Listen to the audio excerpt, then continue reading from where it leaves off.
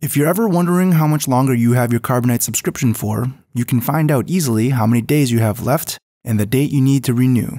Click over to the Account tab of the Carbonite Info Center and look in the highlighted box. If you want to check your status in your dashboard on the Carbonite website, click the Edit Your Personal Information link or visit www.carbonite.com and log into your account. Once you're there, click the Account Summary tab on the left and look below your current subscription package for the expiration date.